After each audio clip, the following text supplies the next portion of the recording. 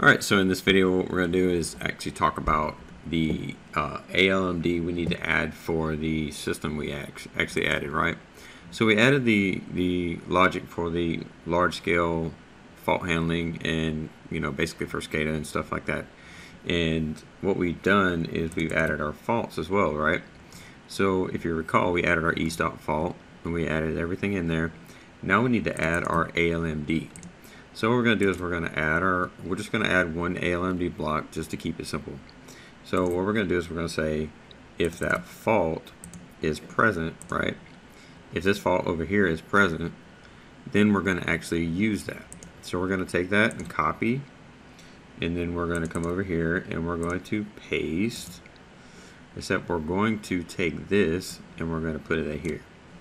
Now we're going to take this, take it out, and then we're going to use an ALMD. So in the ALMDs, and this is the part of this is exactly where you're going to look at this, right? So you're going to look at this as data handling, right? So when you're looking at it, coming up here, you're going to look at, your files, your shifts, stuff like that, your sequencers, stuff like this. This is more of an alarm, so keep in mind, right? So this is data, but it's an alarm. So we're going to throw it in here, and we're going to give it a name, okay? And you're going to basically name this as you would whatever your system is, right? So say for instance this would be system fault, and we're just going to name this system fault 01, right? Because this is what it is, system fault 01. And then as far as this goes, we just want to put a 0 in here.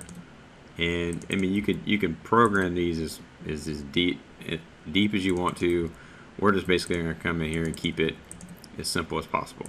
Now, what we are going to do is we're going to come in here and put our severity in here, right? So an e-stop is going to be a severity of 1000. It's going to be a high severity.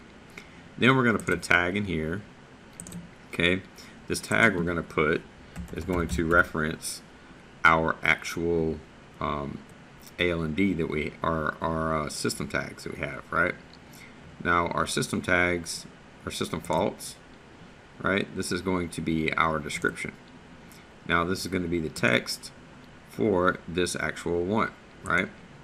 It's going to be the text that we need, right? So this is going to be the text that we grab. Okay, this is going to be what we actually throw in there as the actual text. So we need to actually go into the system and add this text in there, right? But before we do, we need to add this message in here. So we need to come in here and add whatever the name is, severity, or the system text, right?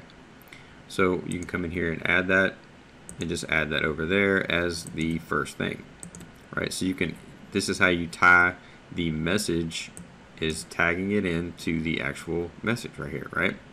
So you can add classes and alarms and stuff like that, but we're not going to actually do that on this, right? We've done that before.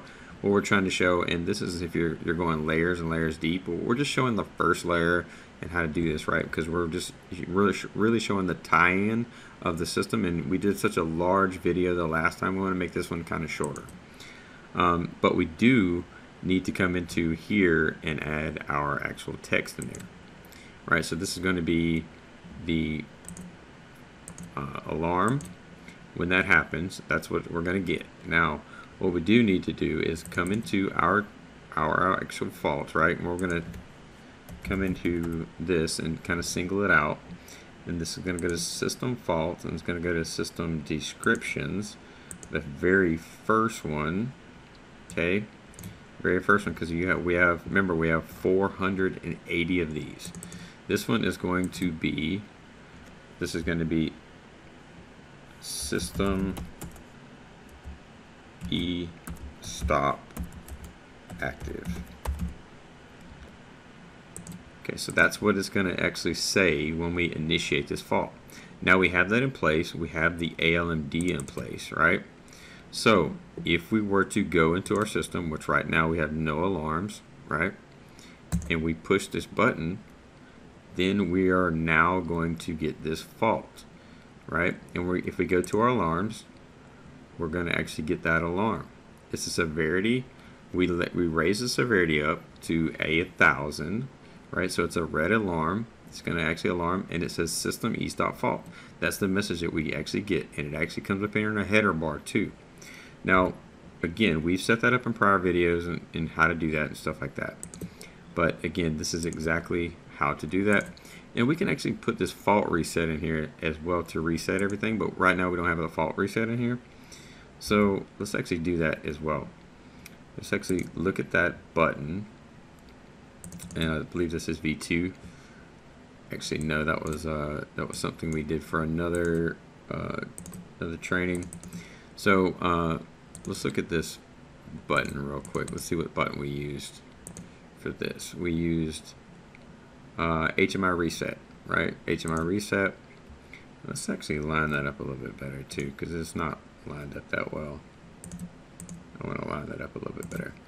So HMI Reset. So what we can do is come into our program. Remember, we have this fault right here. So see, our fault's active. If we come in here, our first out fault has caught our fault active, right? So we have an e-stop fault. Our fault is still there. We're not actually tying this in yet.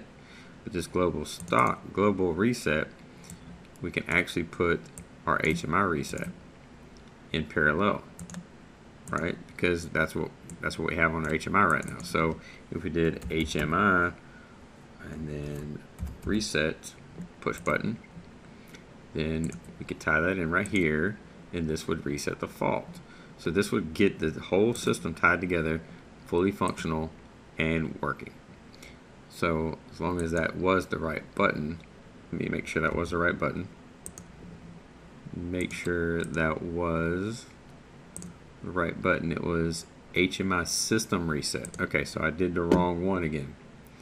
So make sure we go back, tie that in, HMI system reset. So let's go HMI, and it was system reset push button.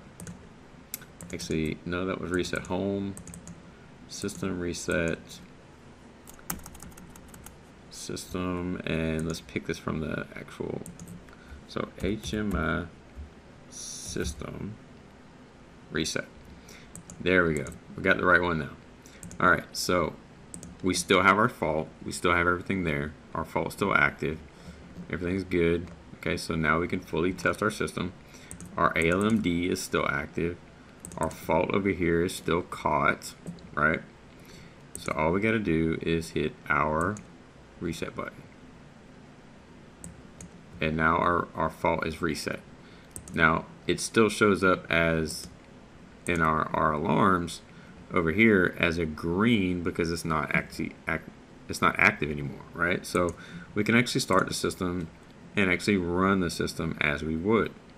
But if we were to come in here and actually stop the system again, it comes up as a red fault, or it comes up in our fault system, right? Just like that. And we understand because we have an e-stop, right? And we can reset everything and start it back up. So that's really how the scaling should go, and that's how everything should flow together. But I just wanted to show you a real quick and real simple in a shorter video on how to actually, get this functioning and get an ALMD functioning with this system that we just put in, the first out fault system, and the large scale system that we have now using the file bit comparison. Again, very great system. Again, so it's short of doing all 480 of these actual bits, and actually having 480 alarms. I'm not going to actually, tie all these in, but this is exactly how to set that up and how to do that. And the severity is what the color of that will be based upon what you set up in your actual system for your faults in your HMI system, right? So with that said, we will see you guys on the next one.